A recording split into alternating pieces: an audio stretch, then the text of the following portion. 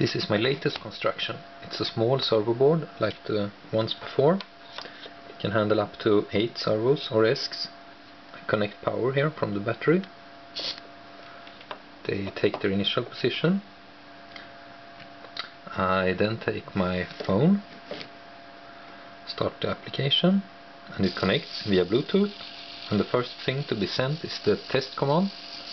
Then I push these drag bars here.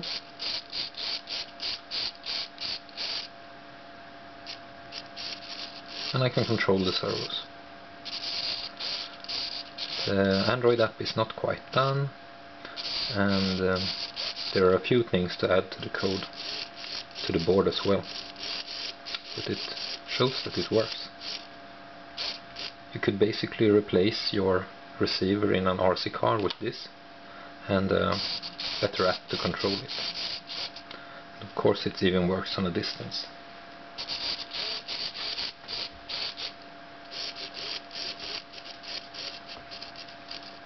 And you can control both at once.